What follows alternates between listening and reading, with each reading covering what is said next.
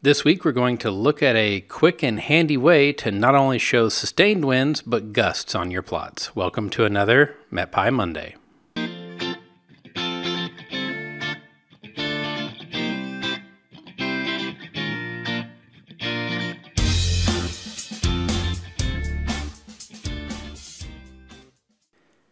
Hello, I'm John Lehman, a software engineer for Unidata. This week, I was looking at some plots from the Aviation Weather Center, and I noticed that I really liked how they showed sustained and gusts, and wanted to show you how to do that using Matplotlib. So in this map from the Aviation Weather Center, you can see that sustained winds are shown in black, with gusts shown in red. So for example, here we have 10 gusting 15. Or at OFK, we have 15 gusting 20. So let's see how we can do that in Matplotlib, because there's not a way to specify a gust. We can just specify U and V components of the wind. So I'm going to import matplotlib.pyplot as PLT, import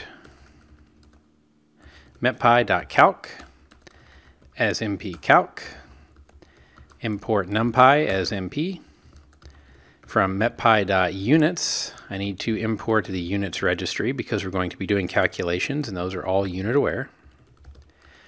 And use our matplotlib inline magic. So we need to make some artificial wind data, because when you're trying something for the first time in a script, it's best to use some known data and make sure that you're getting the result you think you should get.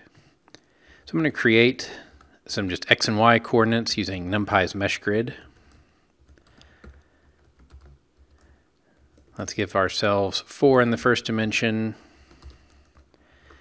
3 in the second. So if we were to look at that, x's and y's, so our x's are x coordinate 0, 1, 2, 3, and our y's are coordinate 0, 1, 2. So we have 4 columns, if you will, and 3 rows. Now let's go ahead and create our wind speed array. And I'm going to do this pretty manually here so we can sort of get a feel for what we're going to see. So I'm going to use 0, 5, 8, and 10 knots.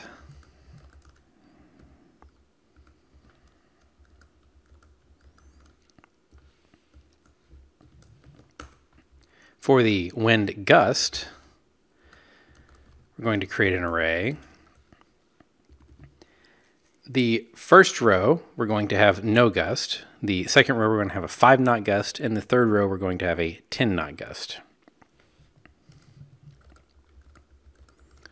So 0, 5, 8, and 10, that's our 0-knot gust. Then 5, 10, 13, and 15. Notice I picked a value that would require rounding, so I can make sure that works as I wish, because we know that we round to get our barbs, since the barbs only go in increments of 5. And then finally 10, 15, 18, and 20. Now let's go ahead and put units on these, because we're going to have to do calculations. For wind direction, we're just going to make them all coming out of the northwest so that the plot is consistent, and we can also make sure that we're getting something that makes sense there. So our wind direction, we're going to say MP1's like. So this says, give me an array that's all ones but shaped like wind speed. And I'm going to multiply that by 315. And then units.degrees. Now we know that when we use the barbs plot function, it expects the U and V components of the wind. It does not take a speed and direction. So we need to break out the wind speed and wind direction into its components. We're going to use our unpacking syntax, U and V, MP calc, wind components, using tab complete there to help me. And if you forget what order things go in, we can always use shift tab and look at our help and see that it is speed and direction. Now remember, those are expecting united arrays, so that's why we had to assign units. Wind speed, wind direction. We're going to do the same thing for our gusts, U gust, V gust, wind components. Now it's wind gust, W gust, and W dir. So now we have our U and V components. First, let's make a plot. Make sure that we can do the basic barb plot and that it comes out how we expect. I'm going to create a figure and an axis using plot.subplots.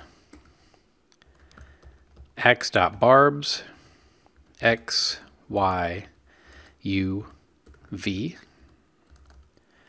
Again, if you forget anything, you can always use the Shift tab and look at the documentation. And let's just plot that and see what we get. All right, so there's our default barb plot. Notice that things are off screen a little bit. I'm going to set some limits here, a ylim of -1 to 3. I'm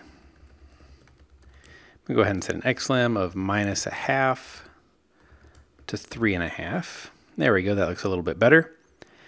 Everything looks like we would expect right now. 0, 5, 8 rounded to 10, and 10. So those barbs all look good. They're all out of the northwest. So to plot the gusts, we're going to use another call to ax.barbs. And don't forget, if you're doing this on a map projection, you may need to project these coordinates. XY ugust, vgust. Color is going to be red. And let's see what we get from our plot there. That's close to what we want, but it's not exactly. Notice that the red is plotted on top of the black. So we need to change the Z order. Now you could of course say, well, I'm just going to change the order of these things in my plot, but that may not always work depending on where you are in your plot. So what we're going to want to do is specify a Z order. If we specify Z order of 5 and a Z order of 1, the lower number goes below. So in this case, we could specify a Z order of 4 and get the same thing. But if we specify a Z order of 6, they're now plotting on top. So there we go. Now we've got the red below.